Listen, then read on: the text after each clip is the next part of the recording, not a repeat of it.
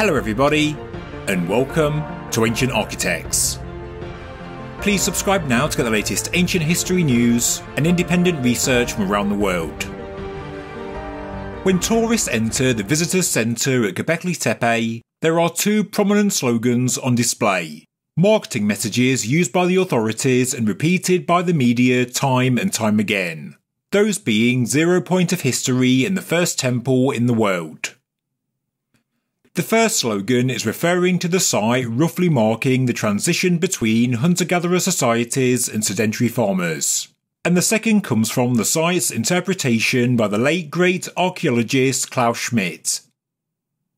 Last year, Göbekli Tepe got about 850,000 visitors, and I expect numbers to continue rising year by year as the site's prominence and popularity continue to grow.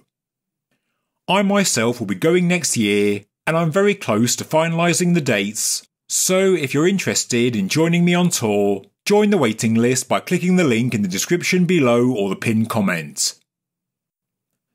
Slogans are used by authorities, the media, authors, YouTubers and more, because they're the hooks to generate interest. Marketing messages. Göbekli Tepe is called a smoking gun site, the trigger for the onset of Neolithisation. But the problem is that such phrases, which are still being used in 2023, are now becoming out of date. When work began at Göbekli Tepe in 1995, it was thought that logistically demanding construction projects on a large scale, as well as complex religious belief systems, were only possible after the onset of agriculture, when an abundance of food meant you could divide labour and build a complex society. Göbekli Tepe changed that view. The site is older than the first fully domesticated crops in the region. The T-shaped pillars each weigh several tons, and they are intricately carved with animal motifs. In October 2023, archaeologists also found a life-size boar statue, and it even had the remnants of paint, and this added a whole new dimension to the Göbekli Tepe iconography, and also the skills of the ancient people. Although Klaus Schmidt only led excavations for around 5% of the site, he offered his own interpretation. And of course, being an authority, there is absolutely nothing wrong with that. He suspected that nomadic tribes from surrounding camps would gather at Göbekli Tepe for ritual festivals and feasts, and it was these gatherings that led to the development of sedentism and agriculture. One of Schmidt's soundbites was "First came the temple, then the city." Klaus Schmidt sadly passed away in 2014, and Dr. Lee Clare is now in charge. He's been the research coordinator at Göbekli Tepe since 2015. And because archaeology is an evolving field of study, and because excavations and analysis have continued since the passing of Klaus Schmidt, Clare now sees the site very differently to his predecessor. New research and insights have raised doubts about Schmidt's interpretation, that Göbekli Tepe was purely a cult site, a temple for the surrounding tribes. But why? There is a fantastic article on the German website faz.net, linked below in the description, and it explains the evolving view of Göbekli Tepe extremely well. As it says, and as I've presented on this channel many times, some of the rectangular buildings that Schmidt interpreted as cult buildings were in fact residential. They were homes. Yes, we now know that people were living at the site. Hundreds of stone vessels and tools show that Göbekli Tepe, much like its sister site Karahan Tepe, was a settlement, and it was ever since its very earliest days. When authorities were adding a roof to the excavation site, the deep drilling brought up evidence of residential buildings just as old as the monumental oval enclosures with T-shaped pillars. So we now know that Göbekli Tepe was never purely a cult site, that it was always a settlement, ever since the very first phase of activity. Another reason that Klaus Schmidt called Göbekli Tepe a ritual site was because he believed the oval enclosures were filled in some kind of ceremony, decommissioned and buried in a ritual. Animal bones were found between the pillars, and these were thought to be from ritual feasts. Before a new place of worship, a new oval enclosure was built right next to the previous one. But as it says on fast.net, and as I've stated a number of times on this channel, Dr. Clare and his team have reanalysed the fill of the enclosures, and they now believe the burial of the buildings was likely caused by nature. The structures were damaged from landslides and slope slides, which eventually buried them, and humans could have finished the job that nature started. The oval enclosures were also not used one after the other, they were used somewhat in parallel. Yes, some are older and some are younger, and some had collapsed due to landslides when the site was still active and some had not, but there is now little evidence to back up Schmidt's former claims. And that's the point of this video. In the year 2023, Göbekli Tepe is probably only around 10 to 15% excavated, and our understanding evolves as excavations and analysis continue, or at the very least, that is what should happen. There is now a new generation of researchers at the site, gaining new insights and putting forward new hypotheses, and using the latest available data, which is exactly what should happen with archaeology. But these ideas are not permeating the media. Out-of-date slogans are still being used in the world's press, on podcasts and on YouTube videos, and even at the Visitors Centre of Göbekli Tepe. They continue to promote old ideas that are out of date, but we can understand why.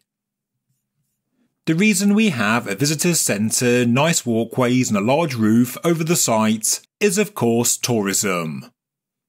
Dozens of new hotels have also opened in Şanlıurfa, and this is because the pre-pottery Neolithic history and heritage of southeastern Anatolia is driving people to this part of the world.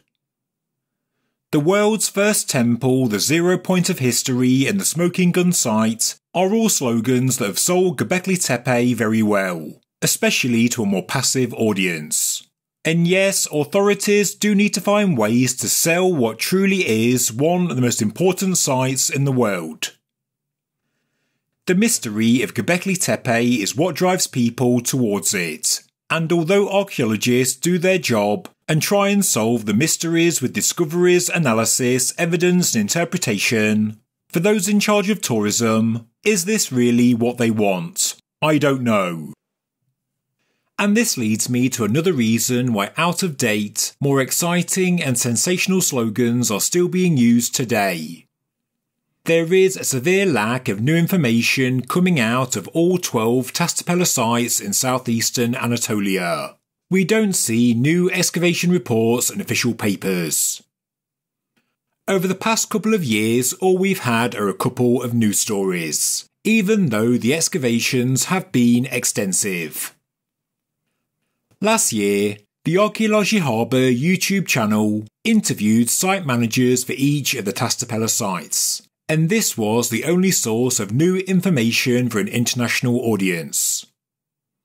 I worked to translate the video from Turkish to English, which was incredibly difficult, and this was to try and give people an update, to tell people what's going on, what's been discovered, and also what experts are currently thinking about these incredible ancient sites, because there is a very hungry audience just waiting to learn. In the video, I found brand new information I'd never heard before, and as grateful as I was for that video, I also found it very frustrating that nothing else has been published. The information is so difficult to come by. Talking to the media in October 2023, Head of Excavations at Göbekli Tepe in Karahan Tepe, Dr. Nesmi Carroll, said discoveries never end, but as far as I can see, the public rarely hear anything about them. We did have an announcement about a new human statue at Karahan Tepe and the painted boar at Göbekli Tepe, but really, how much have we learned in the past few years? Of course, I do know it takes time and effort to put together an archaeological paper. I do respect the work that's done by archaeologists, but I do wonder if the tourism element holds back the archaeological updates. Would a more mundane explanation for the Tastapella sites turn off the more passive history fans? Does repeating world's first temple and 0 point of history actually lead to more visitors? Again, I don't know, but having an understanding about how the world really works, surely politics and economics are involved. Of course, I'm only speculating, but it all does seem quite strange. But another reason why old ideas continue to linger in 2023 is due to the universal respect for Klaus Schmidt.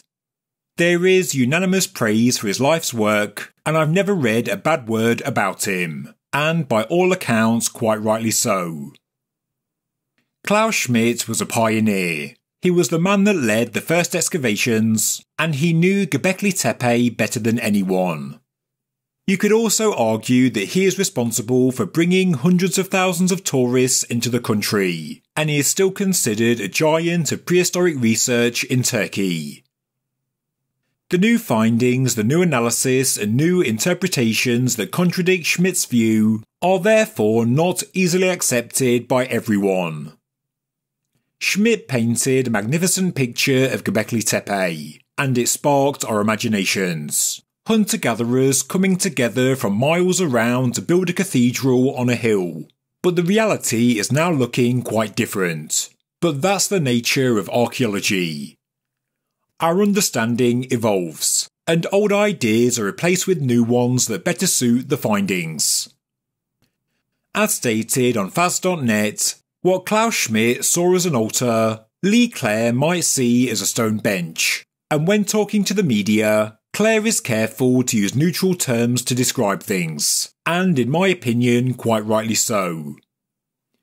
The oval enclosures are not called cult buildings anymore, but they're referred to as special purpose buildings. They were at the heart of the site, they were different to the residential structures, which indicates they did have a special purpose, but we really don't know if this purpose had anything to do with belief or religion. We don't know if the anthropomorphic pillars and stone heads are depictions of gods, ancestors, or are just showing the human anatomy. We have no idea why things look the way they do. Some say the animal reliefs are constellations, others say they're maps of the region, some say they're depicting the seasons, or that they tell stories, myths and legends, whilst others say they're merely decoration for boring old slabs of limestone. In truth, we don't know if there really is anything resembling a temple at Göbekli Tepe. And calling it the 0 point of history is also inaccurate, because we do find similar constructions with similar iconography at other sites in the Fertile Crescent. And some of these sites like Kortik Tepe, Tel Caramel and Çakmak Tepe are in fact older. Göbekli Tepe is of course enormous, and it was clearly a very important settlement, but its architecture is not unique and it's not the oldest site in the region, so calling it the world's first temple and 0 point of history is now out of date with the current state of knowledge. What it is part of a network of settlements of the pre-pottery Neolithic. The people that lived there were sedentary hunters and gatherers. Some people stayed at home whilst others were mobile.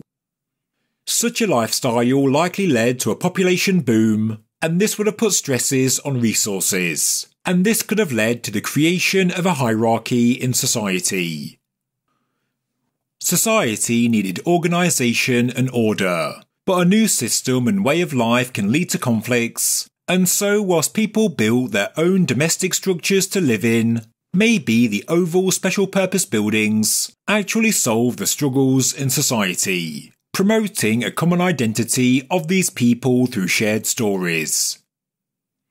That was an idea by Dr. Clare as stated in the Faz.net article, but as he admits, it is important to keep the interpretation open, to leave room for new insights. because work at Göbekli Tepe is not over, not by a long shot.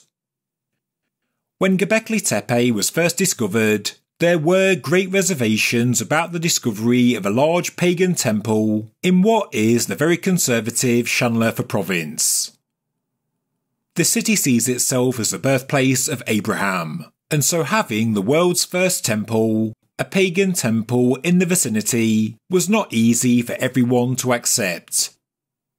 But tourism boomed, and now as the years have passed, the local population has grown to accept and now embrace the prehistoric past of their land. Göbekli Tepe is bringing people into Turkey, and from here other sites of interest are also gaining prominence. For example, Hittite ruins and beautiful mosques are also getting new visitors. Tourists are also taking an interest in local culture and cuisine. So, it is hard to change perceptions of Göbekli Tepe so soon after they've just been accepted.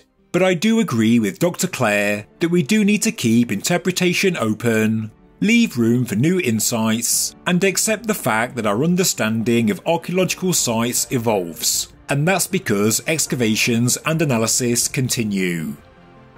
Whatever we think of Göbekli Tepe, whatever we believe and what we accept, I think we can all agree that it is one of the most incredible historical sites ever discovered, and I for one can't wait to visit in 2024. Thank you very much for watching this episode of Ancient Architects. If you enjoyed the video, please subscribe to the channel, please like the video, and please leave a comment below. Thank you very much.